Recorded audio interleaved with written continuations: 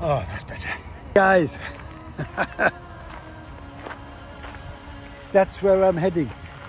This is a completely different kettle of fish, or sorry, a different mountain to a Camelback mountain, which I just climbed an hour or two ago.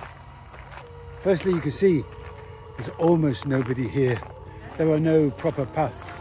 You've got to go across desert to get here. And there are some guys who've been scrambling up there. I'm going to see if I can get the lowdown best ways up. I have to tell you, it is a little bit daunting. No one around really, so if I make a mistake, that's it. Don't know who will find me, so I've got to go careful. Well, nice little rest in here, but I'm not stopping long. There's a guy coming up on his bike. Just look at this. I don't know, can you hear the echo in here? It's only a small cave. There's a nice little echo. I'm not putting in the right place. Let's bring that in a bit. There we go, look at this. And that's not an electric bike, as you can see. Go on, get into it. Get those legs going. Look, he's doing it. He's getting up there. That's the beauty of the gears on a mountain bike here. Look at that. Keep on going.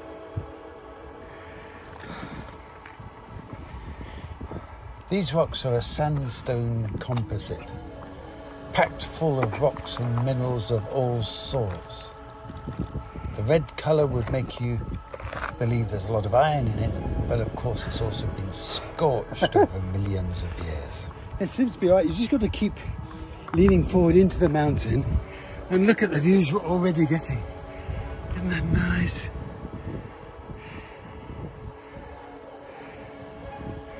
But we've got to keep on going up. That's I'm not entirely sure. Got to be careful here, because let's have a look.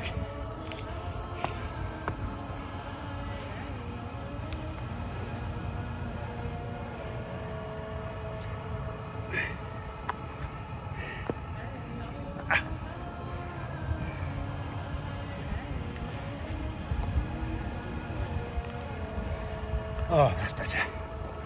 Right there, look. Ah, that's better.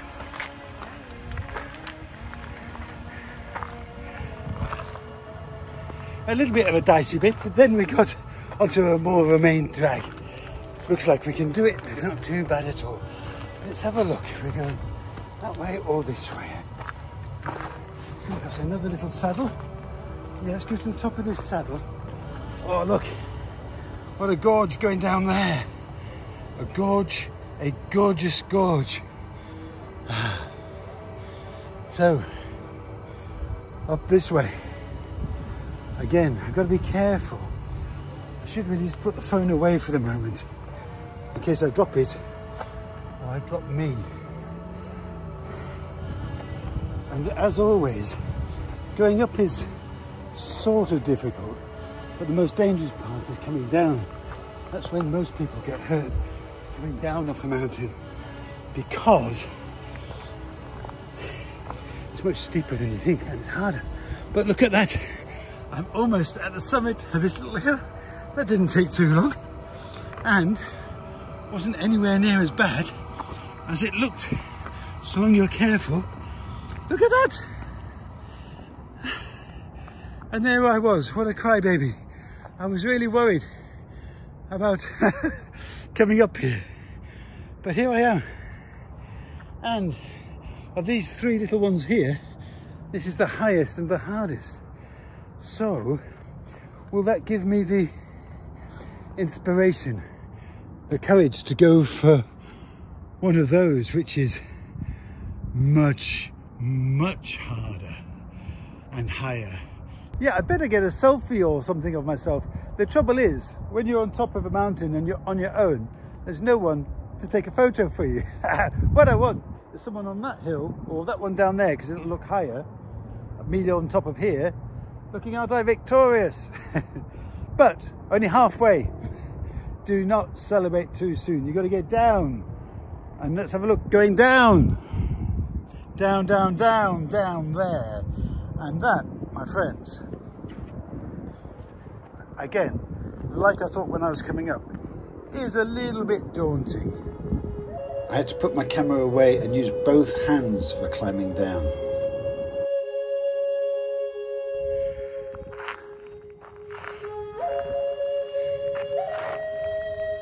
So that's that one over and done with. And those of you who will know me know that I had my brave voice on.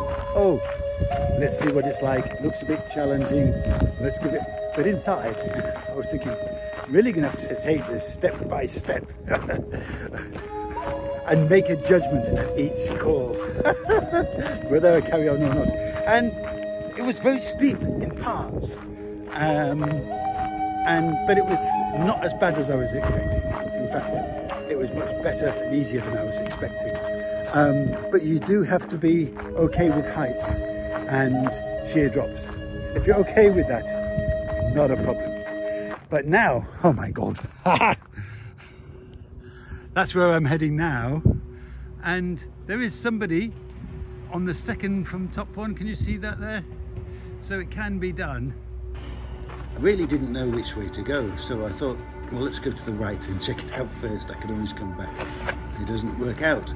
And just around the corner, I found a huge gully with a man sitting at the top of it. His name is Mark. Now he's 76 years old.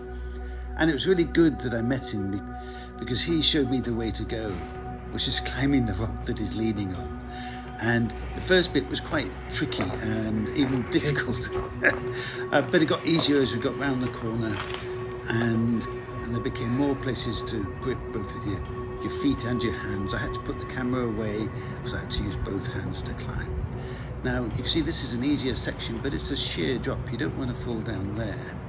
It turns out climbing the big mountain was even more difficult, and so I decided I'd have to stop at this point. Yeah. Oh, thank you. Yeah. Okay, so I'm here at the top. I don't know what this mountain is even called. How ignorant is that? Sorry, mountain. I will find out and I'll be able to refer to you properly. But I'm just about the same height as that plane coming into land. Can you see it? Yeah, where is it? It's gone. There we are. I'm the same height as that plane. Right, it's coming into land, so it's not so high, but soon I'll be looking down on it. There's another one over there because we have got, cue the lights, sunset is about to start over here. And I thought I might just stay up here for a bit longer and let the sun set and see how it goes, because it's pretty bloody nice up here, I tell you. Now, I made a little video of a chap I met halfway down, but it didn't come out. I pressed record off instead of record. And his name was Mark. He's 76 years old, and I found him in the gully at the bottom, at the very top of the gully. And he was sort of meditating. He said he sometimes meditates, but he was just sitting there cross-legged right at the top of this gully between these two hills.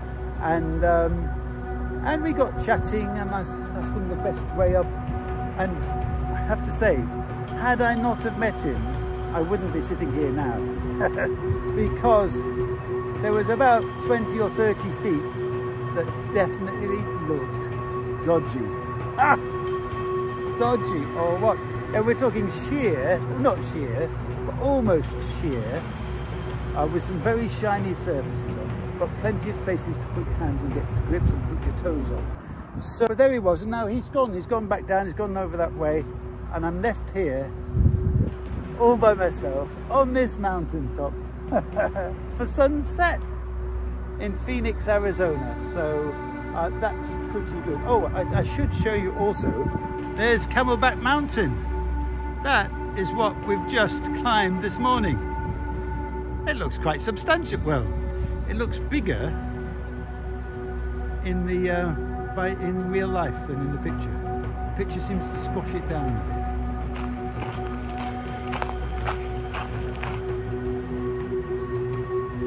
Right.